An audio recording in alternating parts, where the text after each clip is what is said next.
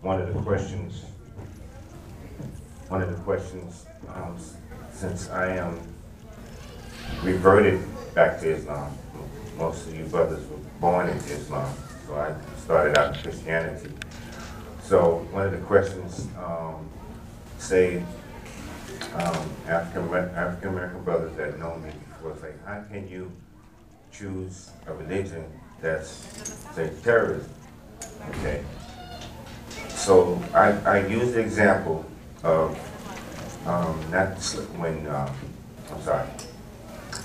Do you guys know what the Ku Klux Klan? Have you heard of the Ku Klux Klan in the South? There were Caucasian men, supposed to have been Christians.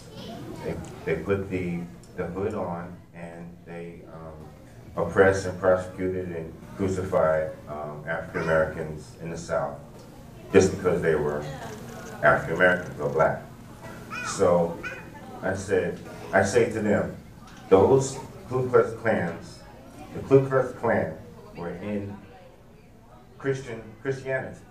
They went to church, you know. So, but that didn't stop blacks from accepting Christianity. Because right now, it should, because you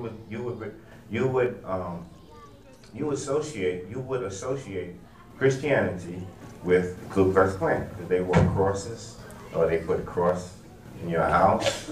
So you would naturally associate Ku Klux Klan with Christianity. But that did not stop a whole nation of African Americans of accepting Christianity, because it's the people that messes up the religion, not the religion itself. So I bring that, I said, I don't represent, the church, the people that call themselves Muslims, that are terrorists, they don't represent me. So I represent Islam. Islam represents me, and I pray to Allah, subhanahu wa ta'ala, the one God, one and only God, the message delivered through the Prophet Muhammad sallallahu alaihi wasallam, and that's how I change that conversation.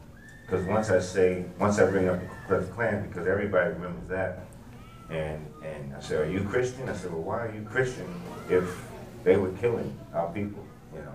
So I use that analogy when I'm talking. If somebody bring that question to me, especially if they're African American, I kind of switch it around to where they understand where I'm coming from.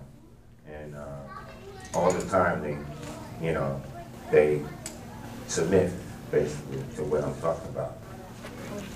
So that's one of the questions that come to me at the booth.